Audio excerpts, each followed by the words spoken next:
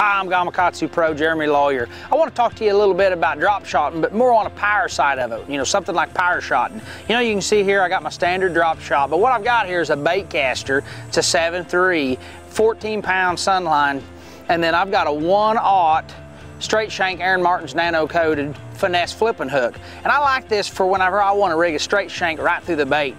There's no wrong way to do it. You can either Texas rig it for weedless modifications, or you can just thread it right on there. And the reason I choose this hook is it's got this keeper back here. And what that's gonna do is keep that bait from pulling off, or it's gonna keep it from rolling side to side. And it just really rounds it out. But the applications I'm gonna throw this in is places like up on Lake St. Clair, up on places where there's a lot of sand, drag it for smallmouth. I don't feel like smallmouth at times are too line shy. I want to use a little better stuff. Maybe I'm bed fishing and I don't want it on the bottom. You can actually take a standard Superline EWG or any hook that's your favorite, even the round bend, and use this same application and just Texas rig it. This is a really great way to get that approach off the bottom that really makes a difference sometime as the fish eating or not.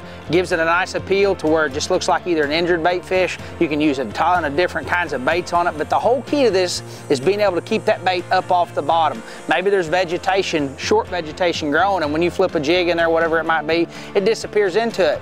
Well, think about power shotting with some heavier equipment, and then see if that won't help you put some fish in the boat.